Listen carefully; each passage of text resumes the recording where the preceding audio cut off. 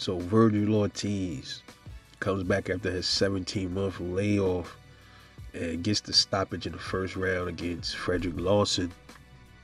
A lot of people believe there was an early stoppage. It should have never happened. Tony Weeks waved it off. Vergil looked pretty sharp. Still got his power.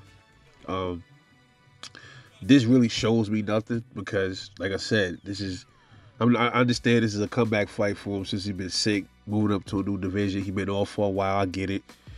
But, I mean, if it would have went a little longer, then it would have shown me a little bit more. But, I mean, he got the first round stoppage. And I had called it for like the third or fourth round, but he stopped it earlier.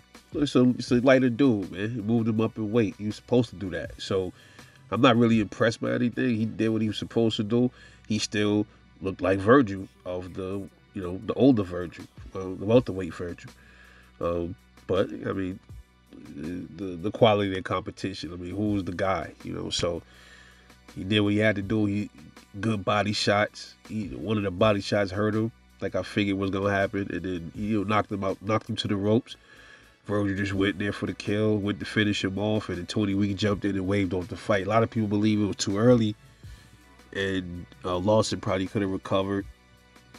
I mean, but he was on the ropes, shelled up, man. He wasn't really throwing no punches back. So, in theory, bro, that wasn't really a early stoppage. He wasn't showing Tony Weeks nothing. He wasn't even trying to get out of the way. He just backed up on the ropes and sat there. He didn't try to move. He couldn't throw no punches back. So, I mean, he was getting beat up, man. He was getting beat on. So, I mean, was Tony Weeks wrong? I doubt it, man. But nonetheless, Vergil got the win. Welcome to 154. Who's next for Vergil? We'll have to find out. We'll know what y'all thought about this fight. This was literally like a sparring match for Vergil. I mean, dude, I think he threw a few jabs, man. One little right hand that barely hit him.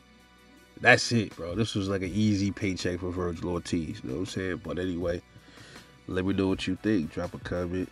I will catch you later on the next one. This is Rebel Life Boxing. Love y'all. Catch y'all later.